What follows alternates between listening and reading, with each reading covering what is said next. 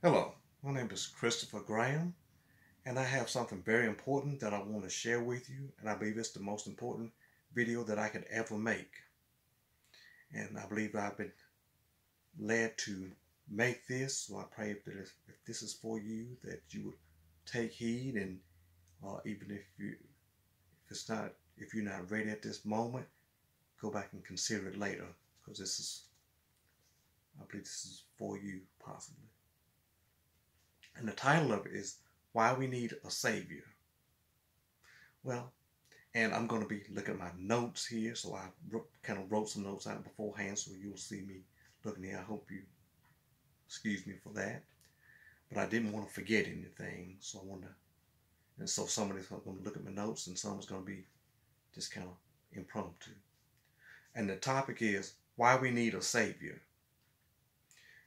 Now, first of all, what makes Christians say that Jesus and Christianity is the way to go over any other religion or belief? All one has to do is look around the world and see that it's messed up and getting worse. What is the solution? The various religions and philosophies have their various answers. Philosophy says that if we think enough and just look at things in a certain way, that's enough. Religion says that if we do enough of a good thing, that's enough. Religion says that, that's man's efforts to reach God. Christianity is God's efforts to reach man. With religion, you just never know if you've done enough. With Christianity, you know that God has done more than enough. So the question is, why do we need a Savior? The scriptures tell us that there is none righteous, no, not one. That's Romans chapter 3, verses 10 and 12. For all have sinned and come short of the glory of God. Romans chapter 3, verse 23. Now you may ask, what sins or how many is enough to make you be unrighteous? James chapter 2, verse 10 says, For whosoever shall keep the whole of the law and yet offend in one point is guilty of all. Remember Adam and Eve? So if it only takes one sin, what hope does anyone have? None. Here's the good news. For the wages of sin is death, but the gift of God is eternal life through Jesus Christ, through our Lord. Romans chapter 6, verse 23. For by the grace of God are you saved through faith, and not of yourselves. It is the gift of God, and not of works, lest any man should boast. That's Ephesians chapter 2, verse 8 and 9. All of our righteousness is as filthy rags. That's Isaiah chapter 64, verse 6. Now the question was asked of Paul and Silas, what must I do to be saved? And they said, believe on the Lord Jesus, and thou shalt be saved. That's Acts chapter 16, verse 30 and 31. Neither is there salvation in any other, for there is none other name under heaven given among men whereby we must be saved. That's Acts chapter 4, verse 12. Jesus said of himself, I am the way, the truth, and the life. No man cometh unto the Father but by me. That's John chapter 14, verse 6.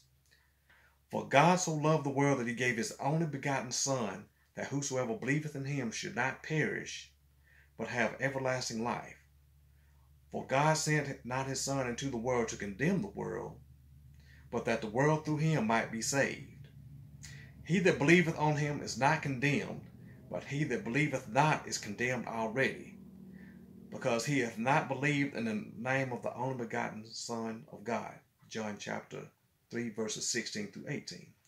He that believeth on the Son hath everlasting life, and he that believeth not the Son shall not see life, but the wrath of God abideth on him. The God of our fathers raised up Jesus, whom ye slew and hanged on a tree.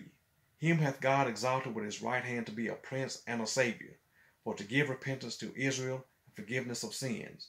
We are the witness of these things, and so is also the Holy Ghost, whom God has given to them that obey him. That's Acts chapter 5, verses 30 through 32. For when we were yet without strength, in due time Christ died for the ungodly. For scarcely for a righteous man will one die, yet peradventure for a good man some would even dare to die. But God commendeth his love toward us in that while we were yet sinners, Christ died for us. Much more than being now justified by his blood, we should be saved from wrath through him. Romans chapter 5, verses 6 through 9. Wherefore, as by one man sin entered the world, and death by sin, so death passed on to all men, for that all have sinned. Romans chapter 5, verse 12. For by one man's disobedience, many were made sinners. So by the obedience of one shall many be made righteous. Romans chapter 5, verse 19. And almost all things are by law, prayers with blood, and without shedding of blood is no remission. Hebrews chapter 9, verse 22. But Christ being come and high priest of good things to come, by a greater and more perfect tabernacle, not made with hands, that is to say, not of this building, need to buy the blood of goats and calves, but by his own blood he entered in once into the holy place, having obtained eternal redemption for us. Hebrews chapter 9, verses 11 and 12.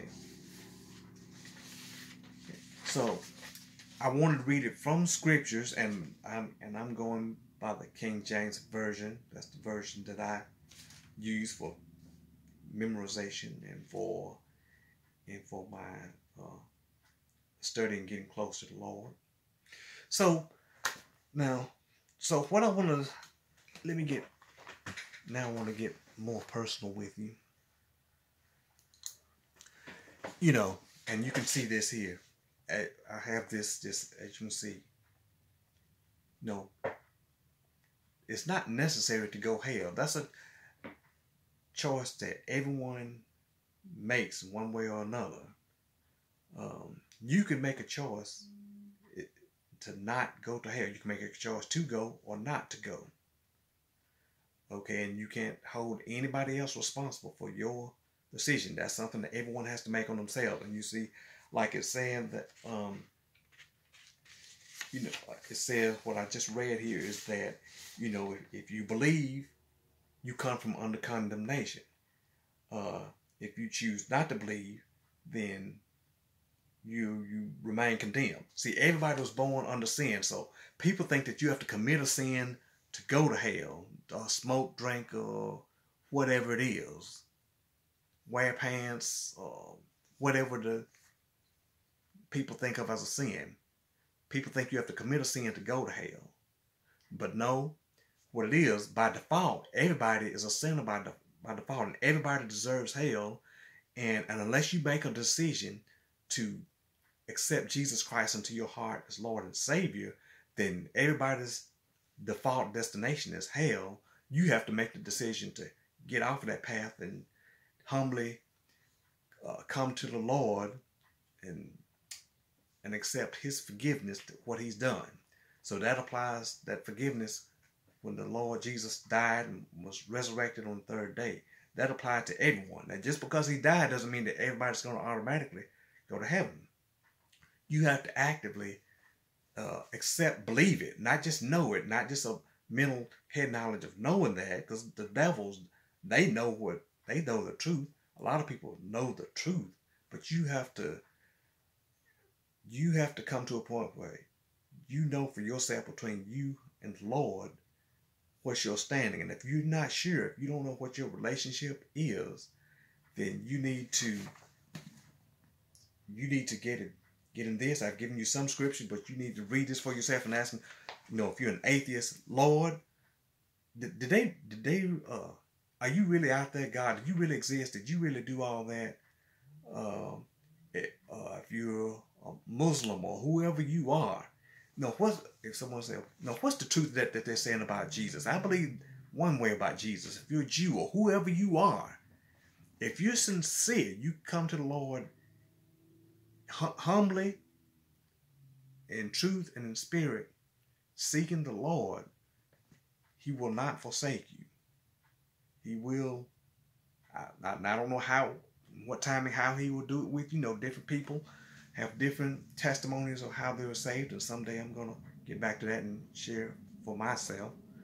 But the question is, you have to do this for you and just be open to however the Lord is going to interact with you.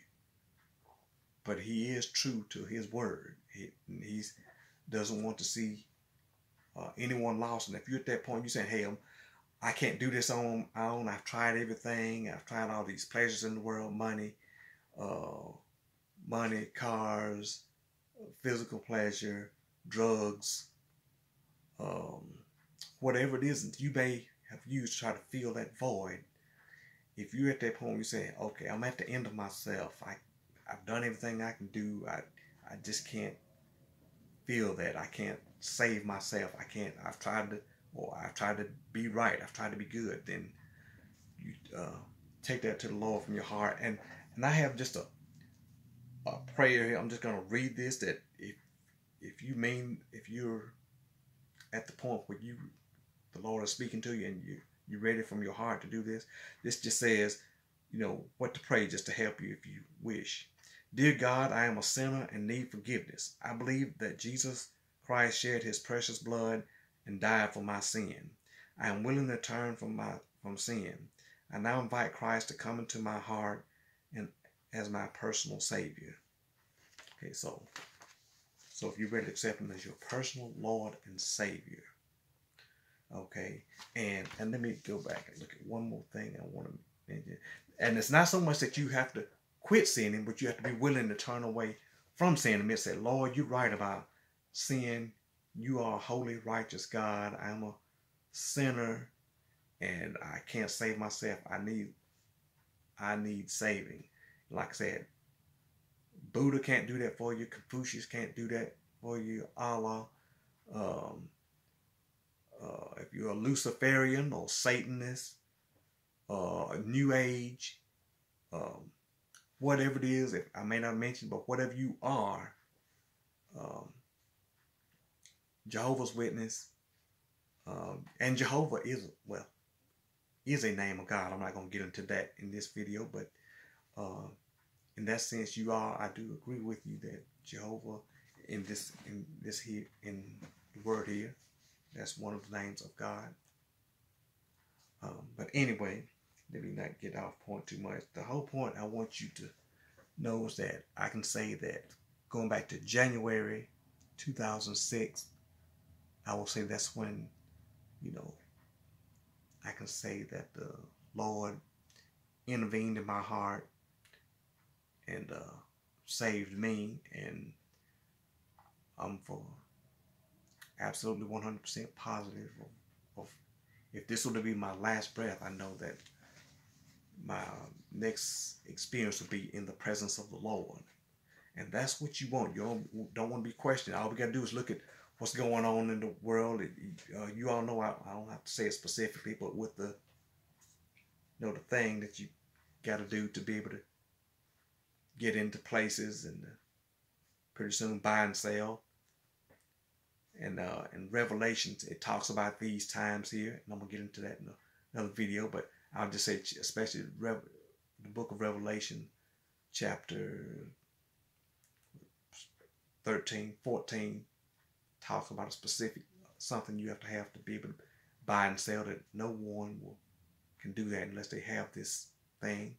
That's for another video, but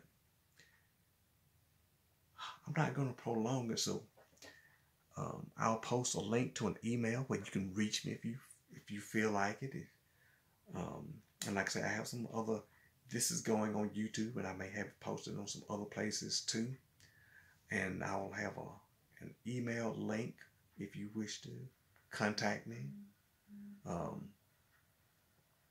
And I would certainly, I would pray for you, and if there's any other way I could possibly help you within my power, I would certainly be glad to do so. So if you have watched this, I thank you for your time, and I